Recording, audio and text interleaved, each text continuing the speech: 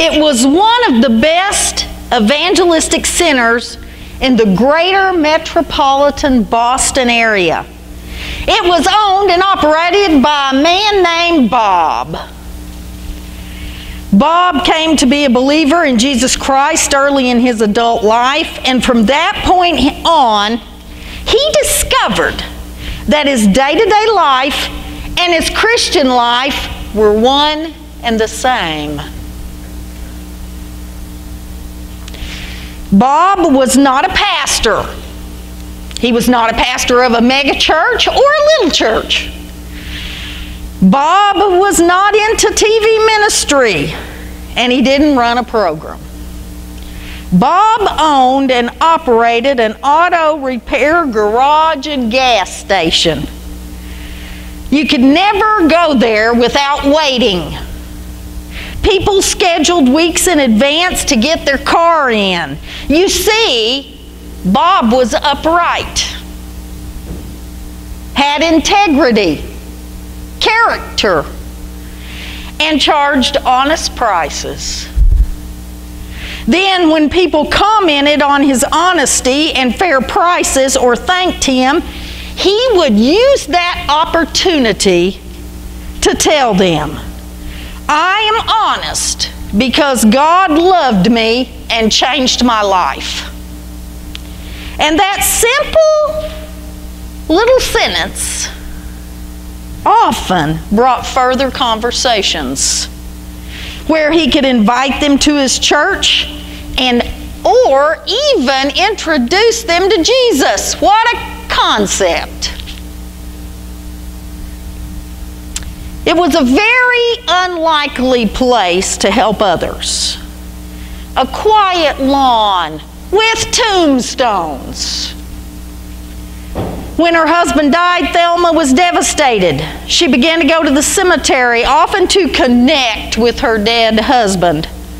A Christian friend began to visit her and helped her to grieve rather than attempt to resurrect.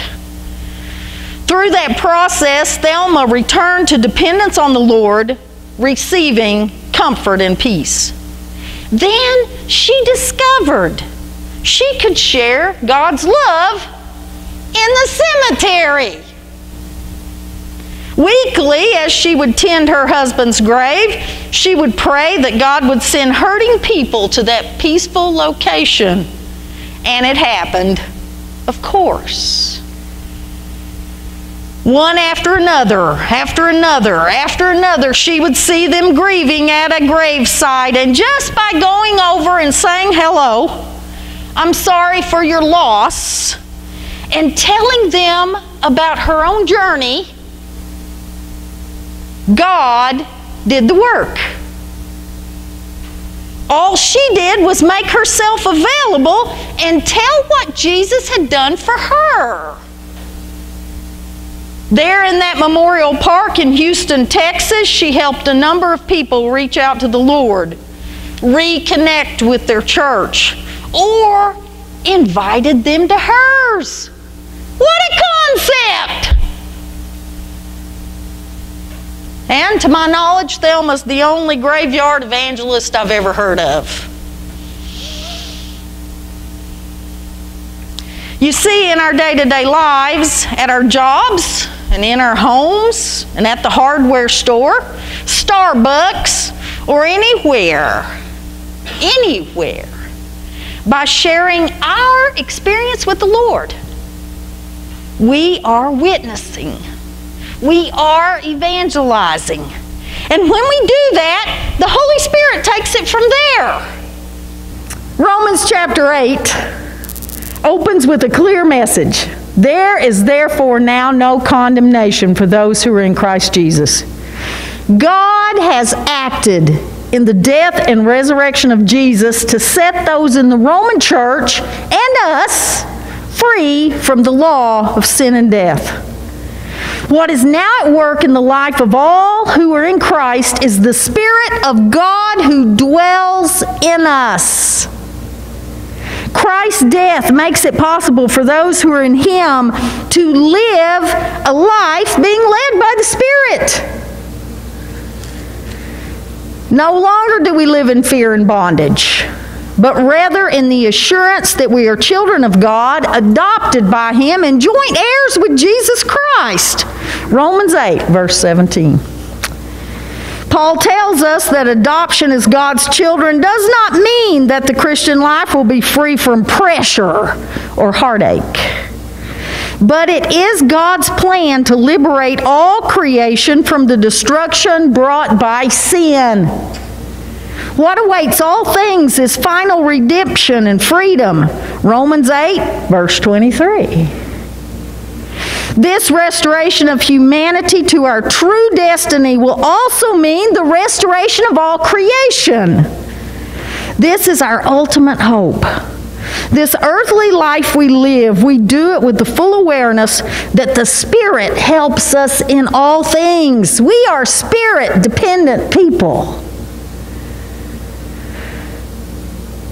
The earthly life we live, we do it confidently. All things work together for good for those who love God. Verse 28.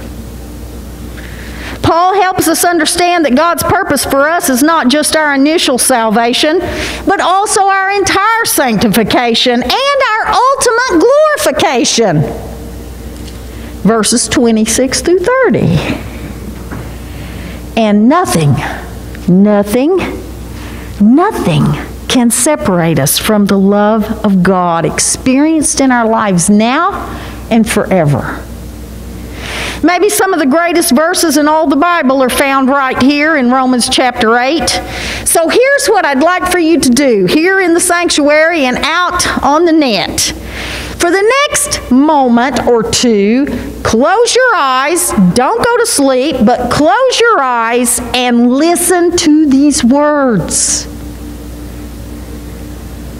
What then shall we say in response to these things? If God is for us, who can be against us? He who did not spare His own Son, but gave Him up for us all, how will He not also, along with Him, graciously give us all things? Who will bring any charge against those whom God has chosen? It is God who justifies. Who then is the one who condemns? No one. Jesus, who died, more than that, who was raised to life, is at the right hand of God and is also interceding for us. Who shall separate us from the love of Christ? Shall trouble, or hardship, or persecution, or famine, or nakedness, or danger, or sword? As it is written, for your sake we face death all day long. We are considered as sheep to be slaughtered. No, in all these things we are more than conquerors through Him who loved us. Amen. Know who you are. People of Jesus Christ. And only after this awesome word does Paul continue his letter. I think he probably took a break there and ran around the room, did a few loops, shouting, hallelujah. And then he goes back to his letter. Romans chapter 9, he pens his profound concern for his own people, Israel, and explains his understanding of the gospel to the Jew first and then to the Greek. He explains that because the Jews place their confidence in the law, they stumble over Jesus. He then continues the theme of righteousness that comes from God and affirms that Christ is the completion of the law, that Christ provides salvation for everyone who believes, Jew and Gentile, everyone. And these paragraphs in chapter 9 and first part of 10 bring us to the mission. Paul has taken up to 10 and almost 10 and a half chapters to get us to the point that we know who we are in Jesus. We can trust Him. We can trust His love will never fail. Would you stand for the reading of God's Word this morning? Romans 10, verses 14 and 15. I will be using the NIV this morning. How then can they call on the one they have not believed in? And how can they believe in the one of whom they have not heard? And how can they hear without someone preaching to them? And how can anyone preach unless they're sent? As it is written, how beautiful are the feet of those who bring good news. The word of the Lord. Thanks be to God. You may be seated. You and I, all Christians are sent ones. The very last thing Jesus told his followers, not just the 12 disciples in Acts 1 and the Gospel of Matthew at the end, was, "You will be my witnesses. Go." A witness is a sent one who tells, you know what a witness is? A witness in court. A witness is somebody that tells what they saw, what they heard, and or what they experienced. That's a witness. A witness tells the story of what happened to them and to others.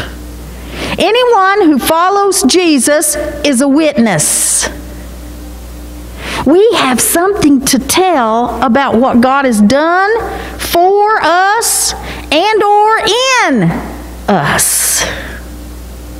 And no story is boring or uneventful. How God has worked in your life, how God has worked in my life, how God's worked in Steve's life, how God works in Stacy's life, it's all different and it's all significant. What God is doing in you is significant. Every day. All the time.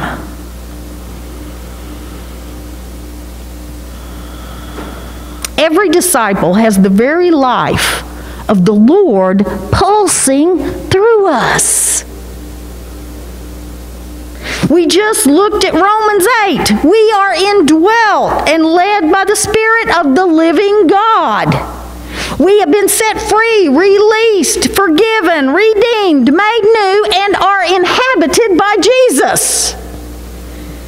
The Holy Spirit will even give us the right words to say.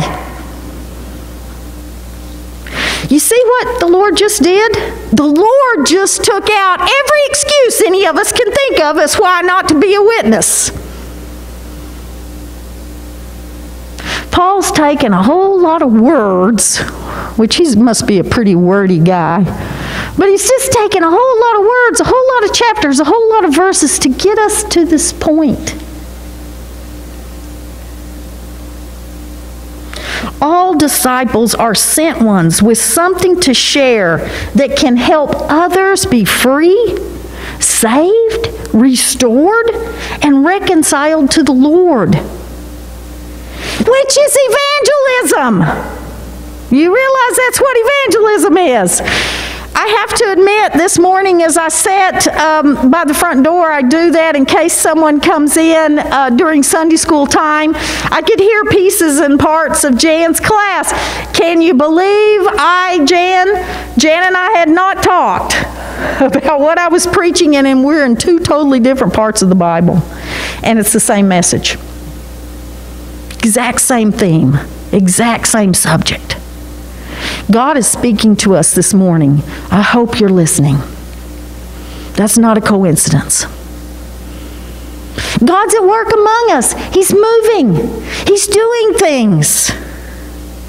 Sharing the good news of our lives requires no strategy or programs.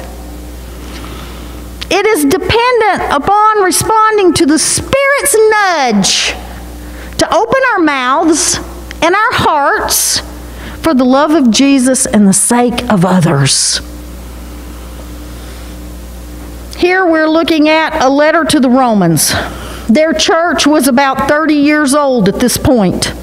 They're no longer a new church plant. There's some conflict going on inside the church because members have different backgrounds and experiences. And Paul levels all that by saying, Jesus, salvation is for everyone, and all of you are sent ones. And what Paul does is call them to action here in verses 14 and 15. He says to them, tell how Jesus has saved you from paganism or the law or anything else. Tell your experiences or people cannot know. If you don't talk about what Jesus is doing in your life, people can't know. We must realize if we don't share, people will not hear. Or worse, they will hear from sources that are incorrect, misguided, or even from the pit of hell. Paul preaches the same message. We see it in other letters of his book or in the book of Acts. And we note, if we look through at Paul's life, let me tell you, he does some really strange things. What he does is he takes his story and he fits it to that context. He fits it to where he's at and what's going on. He fits his story and the story of Jesus in his life. In Athens, Paul shares with philosophers and uses apologetics to witness. In Corinth, Paul lives with them. He moves in. He becomes a blue-collar worker for 18 months. Just so he can present his story, his witness of what Jesus has done. In Jerusalem, Paul tells what he has seen the Holy Spirit do in the Gentiles to share his experience. And when on trial before Felix, a high government official in his day, Paul becomes a lawyer. And he shares in legal fashion. The point is, Paul did not necessarily have a formula for presenting Jesus. What he did was simply tell who Jesus was to him, what Jesus had done for him, what he had seen Jesus do in other people. And he did it in a way that the people he was around could understand it. He just shared what he saw and what he underwent. He was a witness. Now, lest I give you the wrong impression, formulas, programs, and strategies are and can be a useful tool. I don't want to negate those. They have been a useful tool to me. But not knowing a system or not thinking you might have the right words is never an excuse not to share Jesus and what Jesus is doing in our life. This love that God has given to us, a love we can never be separated from, a love that brings good out of bad, a love that puts the Spirit in us, that in itself compels us to share. It compels us to tell about it. It compels us to live it out. And you know what? Think about it. Just think about this for a minute. The church in Rome did it. The church in Rome did it. Where did the biggest church in the world end up? In that day and time, and then for 1,500 years. Think about it. they witnessed. They witnessed to what Jesus was doing in them, through them, around them, to others. They told about it.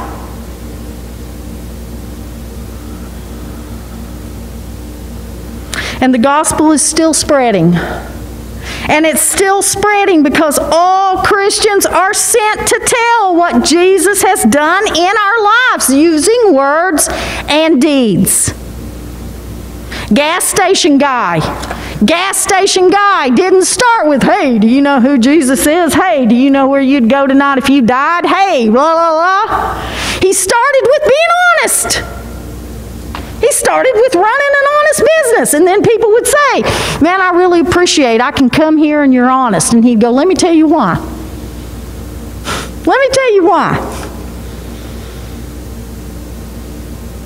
I've had people come to me and say, hey, man, I've really got a problem with this and this and this substance. And I go, let me tell you, I know what you're talking about. Let me tell you what Jesus did in me. People may come to you as all different things because we're all different. God is putting experiences in us and around us. They're all different for us to share them.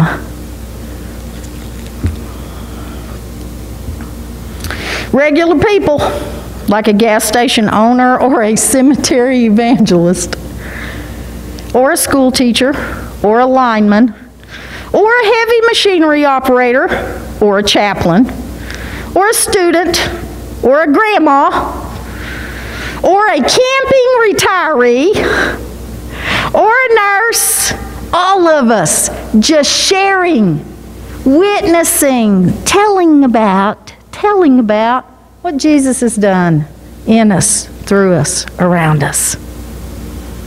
Living our lives so that our lives say, here's what Jesus has done in me, through me, and around me. Jesus has affected our lives. And when we reflect Jesus, which is what we're supposed to do according to Paul, when we reflect Jesus, it comes out in our conversations. And just getting real practical, if in my conversation I tell someone, hey, this is what happened to me. I don't know about how that's going to work for you, but here's what happened for me. Once I finish with telling them how God has worked in my life, there is one more step. There is one more step. And the step is, so what do you think about that? Sometimes that's the step we miss. And when they say, well, I don't know if I believe that or not, then there's a second step. It's real easy, and the second step is, well, let's talk more about that. Or, oh my goodness, how incredible would this be? Hey, I'll tell you what. I don't know if I can answer that question, but would you come to church with me? You can sit with me, and after church we'll go have lunch. Novel concept. Oh my goodness.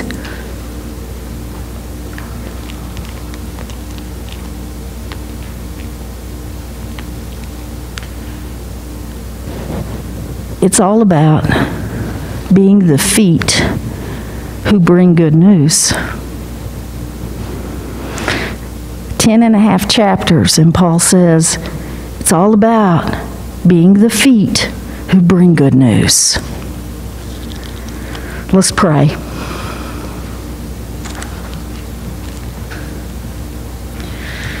Lord, we thank you for all that the Holy Spirit is forming in us as we've been looking at this letter to the Romans.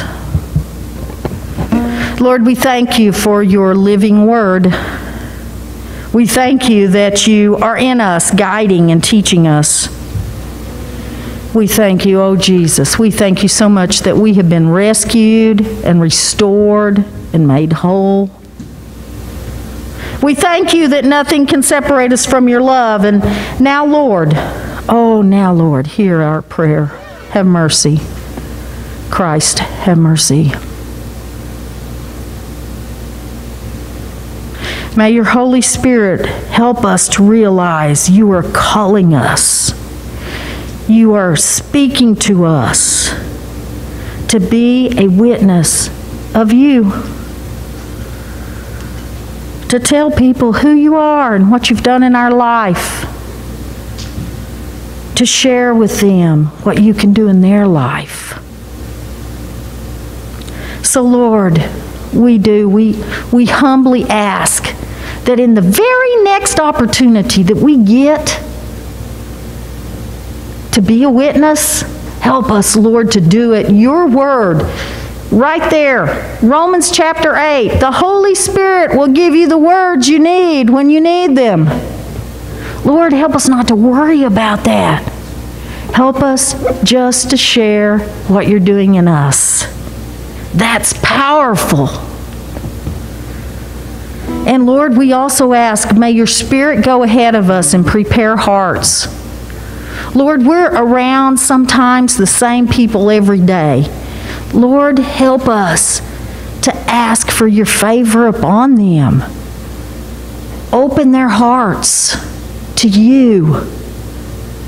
Oh God, we pray. And Lord, in all honesty, sometimes all the words we'll speak will just plant a seed that doesn't grow for years. Lord, help us not to be discouraged. Just help us to keep witnessing to who you are and what you're doing in our life. Help us keep telling about it and what you're doing in lives of people around us. Lord, all that's happened to Aaron has opened so many doors for me to be able to reach out to people with your love, to share about you. All the experiences in my life, Lord, have given me hundreds of opportunities. Just the experience of camping in the same place year after year. Lord, help us. Help us to be on the forefront of our mind all the time. How can I witness about Jesus? How can I witness about all the good that he's doing in my life? We ask that by your power, may every person that hears our witness have a seed planted or come to fruit right then or get watered or some process of coming to know you. And then, Lord, help them to begin sharing their story. Father, give us boldness to love others and tell them why. Lord, now we give you praise. We give you praise for loving us. We give you praise for trusting us. We give you praise for turning us loose with a witness about you. We praise you for enabling us and putting your words in our minds. And Lord, we just humbly thank you for the changes you've brought in us. The grace that pours over us all the time and the hope that we're filled with. Hope that we can give away. Hope that we can share. Lord, we love you because you first loved us and gave your life for us. Help us, Lord, to give our words for you. And we pray this in Jesus' name. Amen. Amen. Ushers will now come.